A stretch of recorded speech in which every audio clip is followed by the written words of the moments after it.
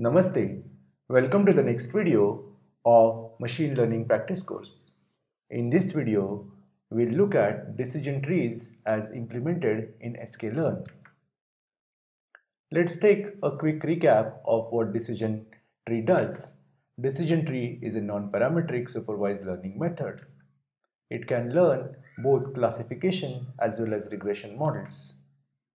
Decision tree predicts label based on rules inferred from the features in the training set. There are several tree algorithms. ID3 is the basic tree algorithm. It stands for iterative dichotomizer and it can create multi-way trees. It is succeeded by C4.5 that converts the trained trees into set of if-then rules. The advanced version of C4.5 is called as C5.0 that uses less memory and builds smaller rule sets. And then there is a CART algorithm which is classification regression trees and it supports regression besides classification as done in the traditional tree algorithm. CART, however, does not compute rule sets. Let's look at sklearn implementation of trees. sklearn uses an optimized version of the CART algorithm. However, it does not support categorical variables for now. For classification, sklearn.tree.decisionTree classifier API is used, while for regression, we use sklearn.tree.decisionTree regressor. Both these estimators have the same set of parameters except for the criteria used for tree splitting. There are parameters like splitter, max depth, mean sample split, and mean sample sleeve. Let's look at what these parameters actually mean. The splitter specifies strategy for splitting at each node. It has two values, best and random. Best is the default value used for splitter strategy. Then there is max depth, which specifies the maximum depth of the tree. When none is specified by default and none is the default setting for max depth, the tree is expanded until all leaves are pure or they contain less than mean sample split samples. And max depth, we can also specify an integer value in max depth. Then there is mean sample split that specifies the minimum number of samples required to split an internal node. This is again an integer quantity. We can also alternatively specify a float number over here. By default, the mean sample split is set to 2. Then there is mean sample sleeve that specifies the minimum number of samples required to be at a leaf node. And by default, the value of mean sample sleeve is 1. It is again just like mean sample split, it can take both integer and float values. Let's look at criteria, which is different for classification and regression. So criteria specifies function to measure the quality of a split.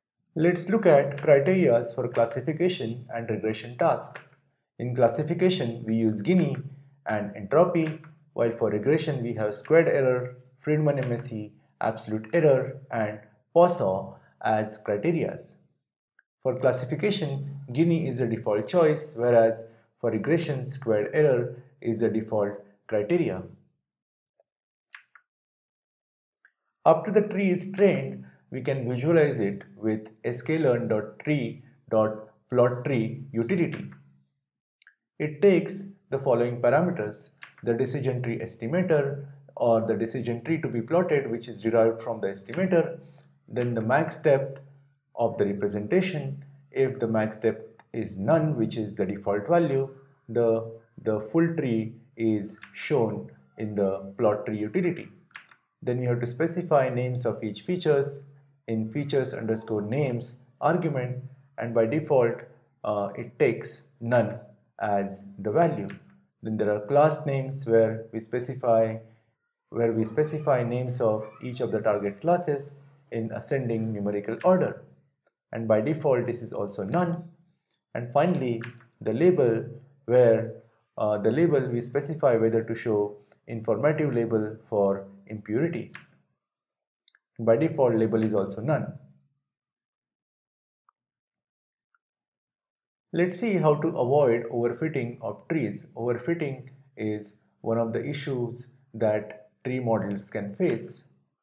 There are two strategies for avoiding overfitting of trees. One is pre-pruning and second is post-pruning. In pre-pruning, we use hyperparameter search like grid search CV for finding the best set of parameters. Post-pruning first grows trees without any constraints and then uses cost complexity pruning with max depth and mean sample splits parameters. Let's look at some of the tips for practical usage. Decision trees tend to overfit data with a large number of features. Make sure that we have the right ratio of samples to the number of features. It's a good idea to perform dimensionality reduction using techniques like PCA or feature selection. The dimensionality reduction on the data before using it for training the trees gives a better chance of finding discriminative features. Visualize a trained tree by using max depth equal to 3 as an initial tree depth to get a feel for the fitment and then increase the depth.